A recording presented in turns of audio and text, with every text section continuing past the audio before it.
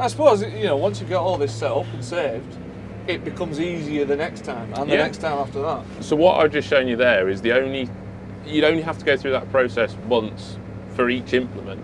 Then after that, you're away.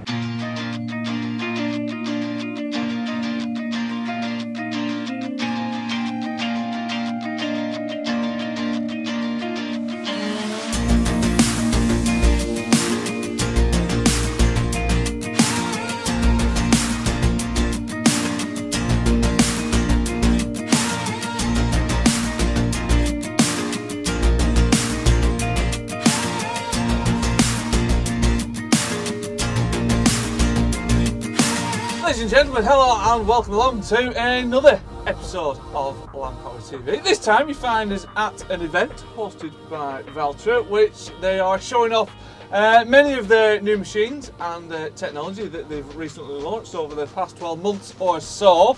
What we're going to do, we're going to split it into probably 2, maybe 3 episodes, who knows, because there's so much to look at. So in this episode then, we're going to have a look at some of the tractor technology, in particular the automatic headland turning sort of systems, U-pilot is it you guys call it? Auto U-pilot. Auto U-pilot. So that's what we're going to focus on in this episode. And then hopefully in another little episode we'll have a look at the new Boss, the new S6, the big beast from Valtra, which we saw launched at Agritechnica and Lammer. So for now we'll kick off with this. So we've got Seth Bradford. You've seen him before in a couple of other Valtra videos. So Seth is going to talk to us, like I said, all this onboard tractor technology. So yeah, what technology are we actually looking at today? So we'll focus today on 2 of our software packages that you can either have on a new build tractor or have them retrofitted to your existing Valtra 4th or 5th gen tractor.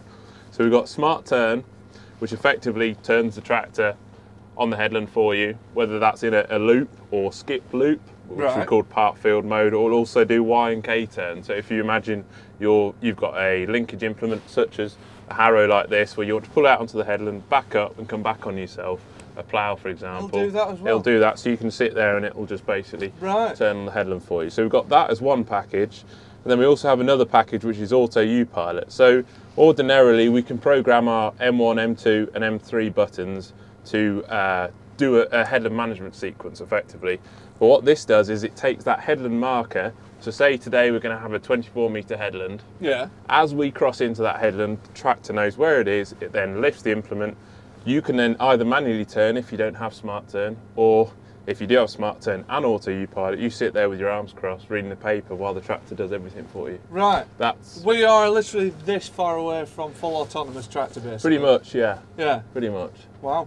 The beauty of the 2 packages is you don't have to have both, and you don't have to have one or the other. You can tailor it to exactly what you're going to get. Exactly, yeah. So that's it. Brilliant. Cool.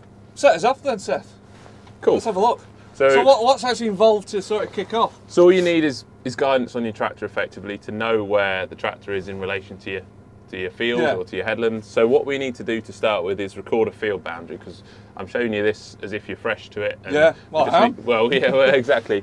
So we'll mark out a boundary now quickly, just to give you a bit of an example, and then we'll go from there. So if I back into the corner. Right. So for this, would you have to set up like a new job or something like that in there? All you need to do is have the width of the implement in. Yeah. So I'll show you through that before you get carried away. So we've got a 12-metre grass harrow on here. So I can set that up through my technology screen here on the spanner. So this is another secondary optional screen? Yeah, so you don't have to have this second screen, but say we had an Isobus implement, we could have our Isobus shown on this screen and all of our tractor functions, and then just concentrate on this for guidance, or we'd have it the other way around. However you want it, you can tailor it. But for this example, I like it so I can see my tractor functions up on here and on the A pillar, and then have my guidance here. Right. Split it up a little bit. Exactly, yeah. And see everything all at once. Exactly. Yeah. So to set the implement up, all you do is tap on so that's your main guidance page. You tap on the screen, tap on the spanner, and then you've got an implement width here. So we're telling it it's a linkage implement, which is correct, 12 metres, and then you simply move through the tabs. So next tab over, a working distance of 1 metre behind the hitch point, which is the linkage. We don't need any overlap, and we don't need to offset it left or right. No, because she's central. Exactly. Next tab over, So because we have smart turn, we need to tell the tractor exactly how tight we can turn. So if you imagine this was a drawbar implement, if you don't want the drawbar catching exactly. So if your turning circle of your tractor is too tight for your implement, you don't want it to clobber the tyres off the drawbar. So to record that, all you simply do, start moving forward, turn as hard left as you can, press record. Right, so you don't really have to do any guessing or anything, just actually try it out yourself. Exactly. Right. So hard right, record. So there we go. So now it knows exactly the size of the minimum turning radius that it can achieve when we come to the head. It won't go any tighter than that. And the beauty of that is it saves into our implement profile. So we've got spring harrow set up here.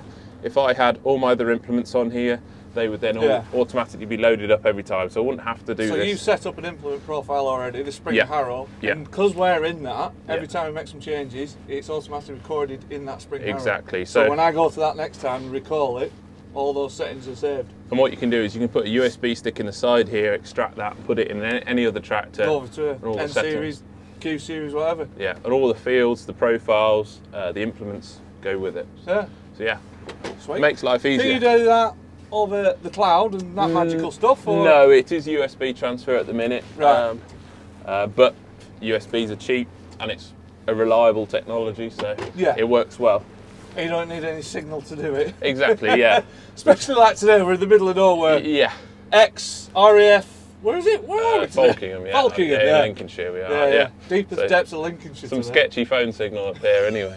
Some sketchy people, I know. I live locally, James, so. Exactly, so right, come on, let's have a do. So, there we are, implement set up. So then we will go into our guidance, we'll just record a boundary. So 3 tabs here, middle tab with the field, this blue button here. It's asking us to record off the receiver or the implement itself. We'll go the implement. We're going to go anti-clockwise, so we'll go right-hand side recording. Right side is the boundary. Yeah. So press record here, and then if I drop my implement down, I'm going to put worked area painting on, set it going. So you see the little faint red line now being recorded. So now we're recording our boundary for the first time, and obviously you would only have to do this once, because once it's in there it's saved. What we can do now is put our AB line, so when we come back to work the rest of the field, we can go in, so we can drop an AB line here, drop an A point. So even while you're doing this, you can be sorting out your AB lines. Exactly, so you see the faint white line there being recorded, so we can go as far as we like. What tractor are we on today? What model is this one? So this one's a T175 Eco Versu, this one is. So this is fully blinged up with the 10-year unlimited pack. So stainless steel guards on the air intake and exhaust. So if I just finish that way line there, so now I've got my AB line in. Now if I lift the implement, what I can do is I can pause that, and we're going to go across.